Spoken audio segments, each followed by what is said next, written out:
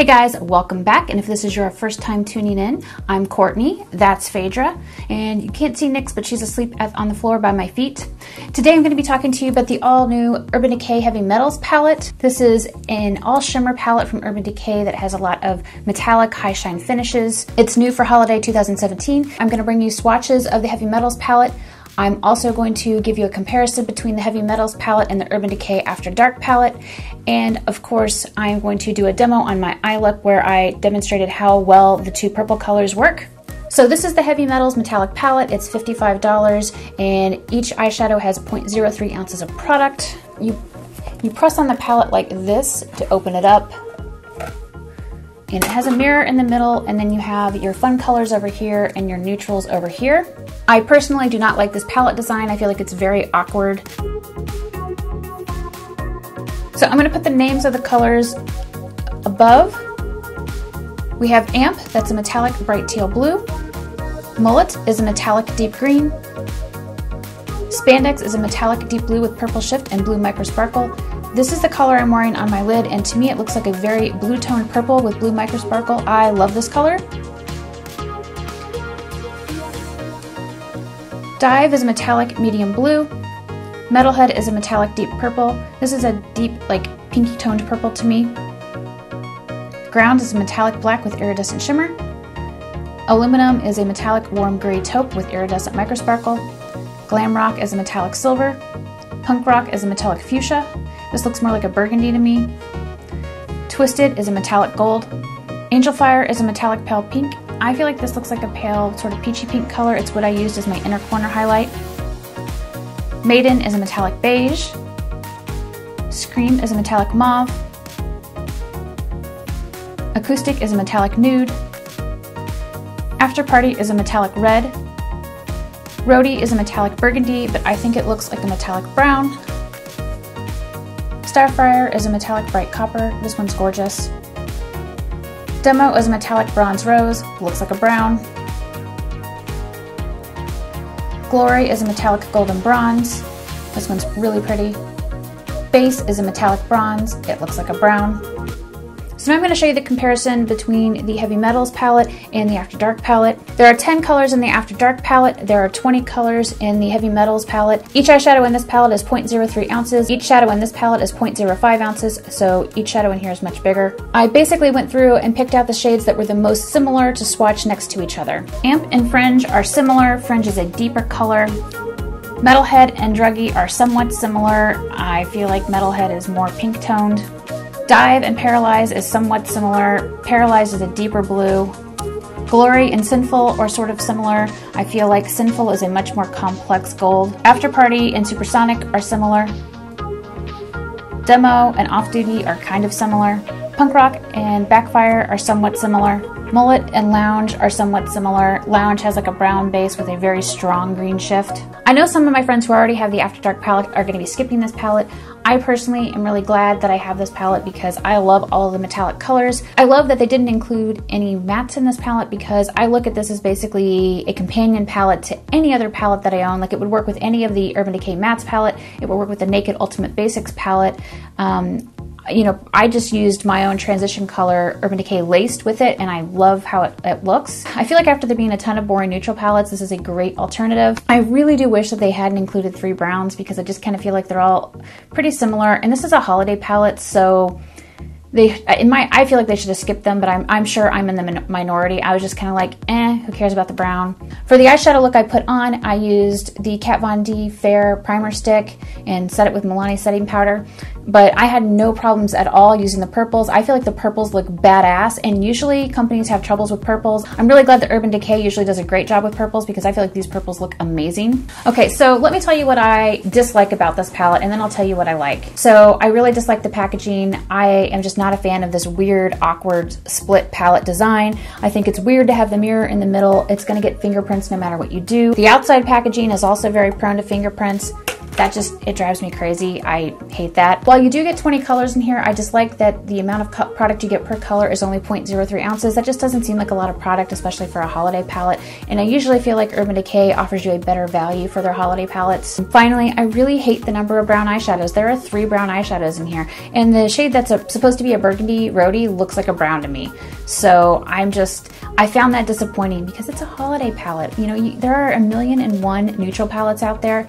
I want something fun and colorful. So let me tell you what I do like about this palette. I do really like the eyeshadow formula.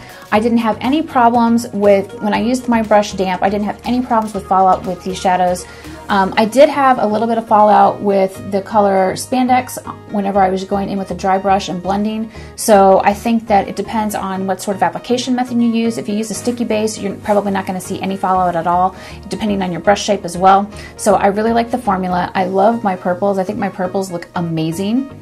Aside from the browns, I really do love all of the colors in here. I especially like the golds and the silvers and the coppers. I think that they are absolutely beautiful. I also really love that basically I only need 3 transition colors to work with the colors in this palette. I can use Laced, which is what I use for my look today, which is like a pale pinky taupe. I can use Tease, which is like a light cool brown, or I can use Desperation, which is basically like a deep gray. Like those 3 colors would work with any of the colors in here. I would use Desperation with like the blues and the black, probably the silvers. I would use the Tease, the like sort of brown color with the neutrals down here, maybe the green. I used Lace, the pink color with like the purples, but it would probably work with some of the neutral shades as well. So I love that basically this palette made it really easy for me to see how to come up with color combinations. I don't look at this as a standalone palette. I definitely look at it as I'm going to use my favorite transition colors to supplement it, but the look that I'm able to create with it is going to make a big impact because look at this purple on my lid. Look how badass it is. I love it. So if you're curious to see how the eyeshadows actually perform and blend on my eyes, just keep watching. I'm going to use Urban Decay Laced as a transition color. And I'm using a big fluffy brush and blending in circles on the hood of my eye or my crease.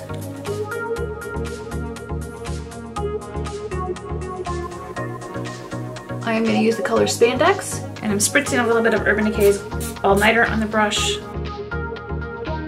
and brushing Spandex onto my lid. This is an awesome purple with like blue sparkle. I'd say it's a very blue tone purple, which I personally love.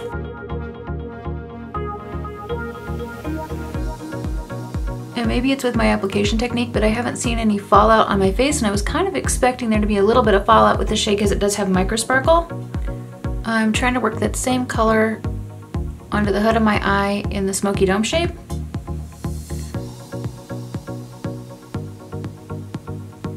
And since I'm moving my brush in a different way, I'm probably going to see a little bit of fallout.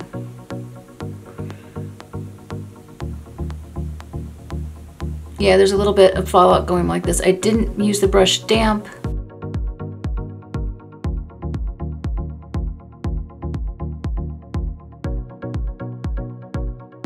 I'm going to apply the color Metalhead. I also sprayed the brush again with a little bit of All Nighter spray.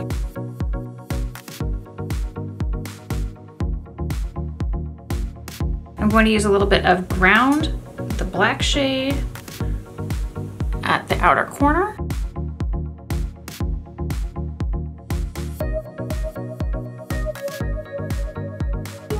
Using an E35 brush just to sort of blend and soften.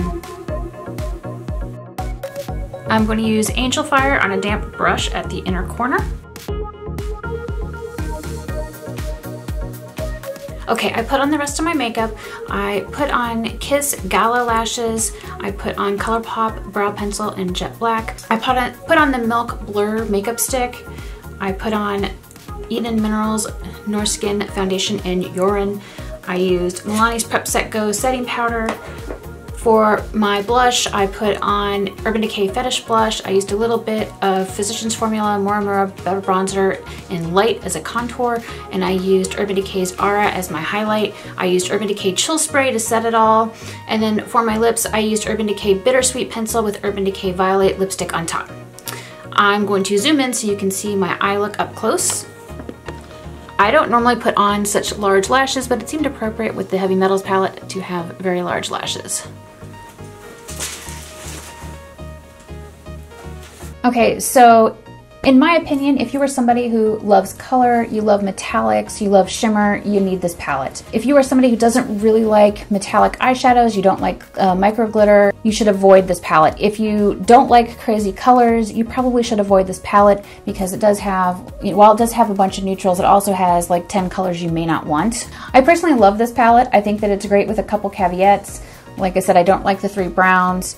I don't like the palette design itself, but I love the colors in it and I love the formula.